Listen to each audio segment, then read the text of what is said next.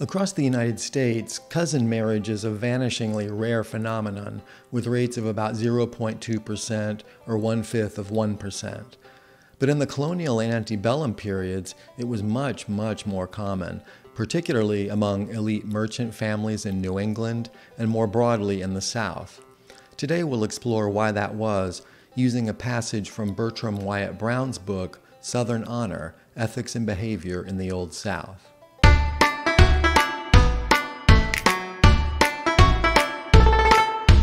In view of the intense Southern desire to increase the bonds of family reliance and to enhance both career and marital success by concentrating wealth, intermarriage among cousins, first cousins included, was relatively common.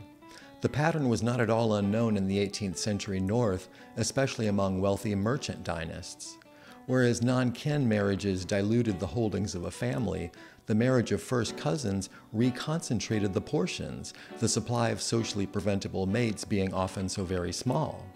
But as New England merchants grew wealthier and economic opportunities expanded to embrace more families and lines of endeavor, parents could encourage and support college education and professional training for sons rather than require them to cement merchandising partnerships and holdings through cousinly marriages. In the decades 1740 to 1759, 66% of marriages in a birth cohort of wealthy merchant families joined first cousins. 100 years later, the percentage had dropped to 20.6%, still a high proportion that was certainly atypical of Yankee families with lesser wealth. In the Old South, it would be surprising to discover an equally dramatic change during those years in old, eastern, and wealthy neighborhoods. Probably the decline was gradual.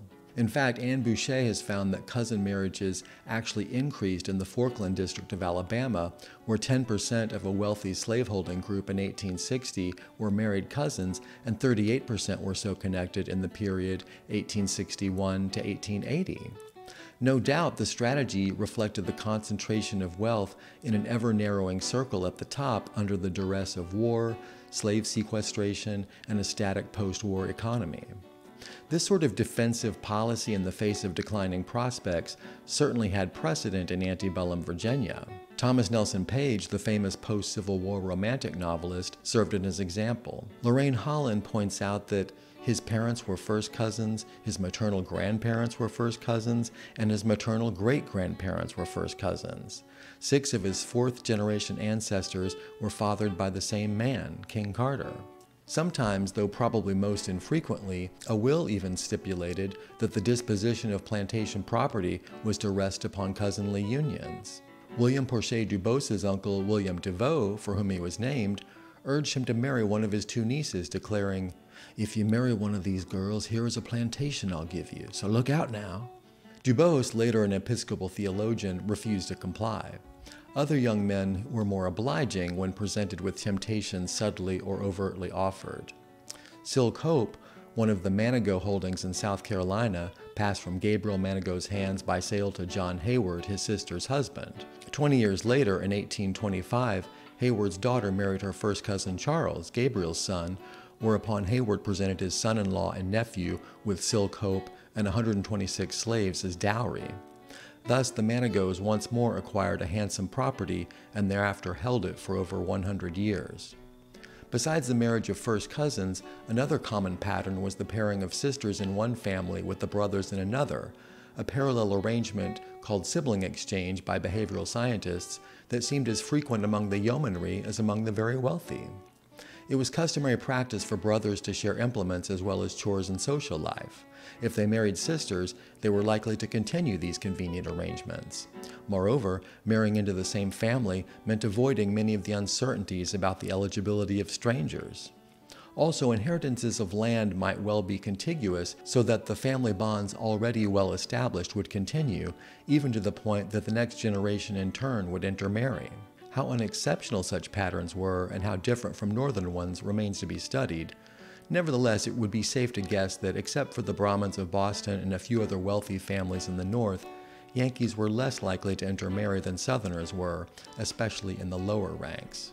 In addition, men did not hesitate to wed their deceased wife's sisters, although the American Anglican Church had once condemned such unions. As a result of these arrangements, there was often a doubling of connections amongst the offspring. If similar patterns persisted into the next generation, the confusions defied even the most dedicated family genealogist. So complicated was the Randolph family that William Cabell Bruce, John Randolph's biographer, likened it to a tangle of fish hooks because it was impossible to pick up one without drawing 3 or 4 with it. By 1879, the children of Dr. Robert C. Randolph, he said, had in their veins the united blood of 5 of the 7 sons of William Randolph, founder of the clan's American branch. Nor was this simply a matter of preserving lofty familial status and alleged blood purity, a motive that compelled the royal families of Europe to seek partners from within a confined circle of relations. At least as important was the fact that it tended to concentrate plantation inheritances and preserve the capital held in the form of slaves. Curiously, these marital patterns received no bold defense.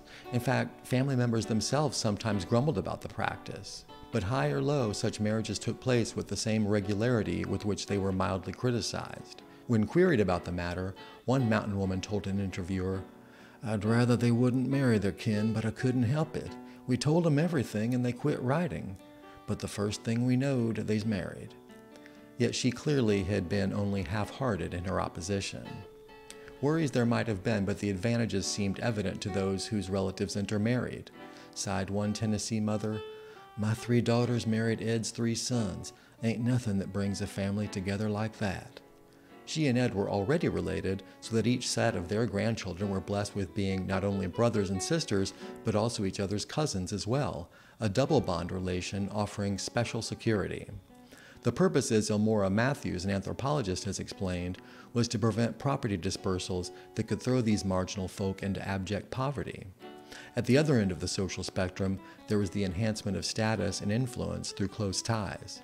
The Virginia families concerned, for instance, took enormous pride in the fact that the venerable Edmund Pendleton, by a series of cousinly unions, was both the uncle and the first cousin once removed of John Taylor of Caroline, the states' rights philosopher. By permitting such intricate marriage patterns, families not only reinforced positions of honor and wealth, but also ensured continuations of custom and demands for conformity.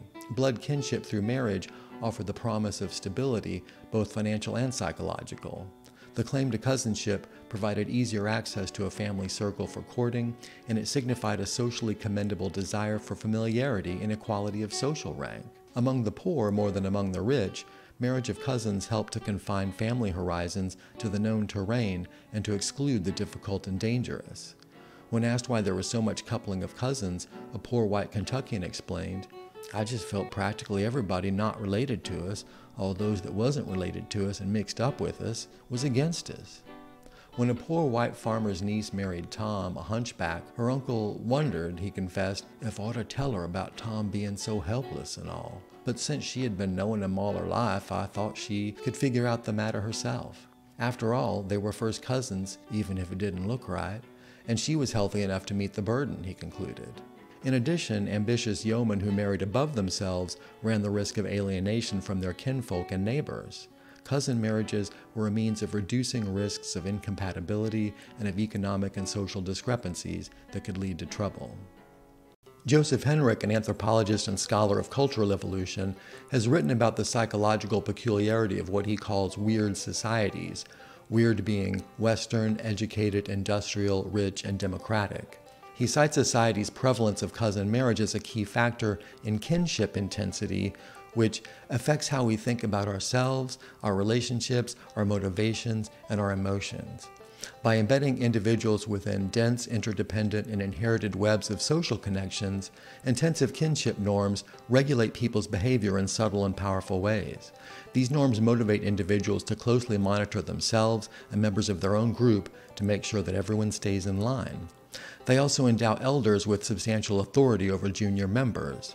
Successfully navigating these kinds of social environments favors conformity to peers, deference to traditional authorities, sensitivity to shame, and an orientation toward the collective, e.g. the clan, over oneself. By contrast, When relational bonds are fewer and weaker, individuals tend to forge mutually beneficial relationships, often with strangers.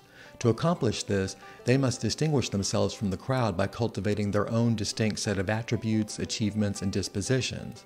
Success in these individual-centered worlds favors the cultivation of greater independence, less deference to authority, more guilt, and more concern with personal achievement.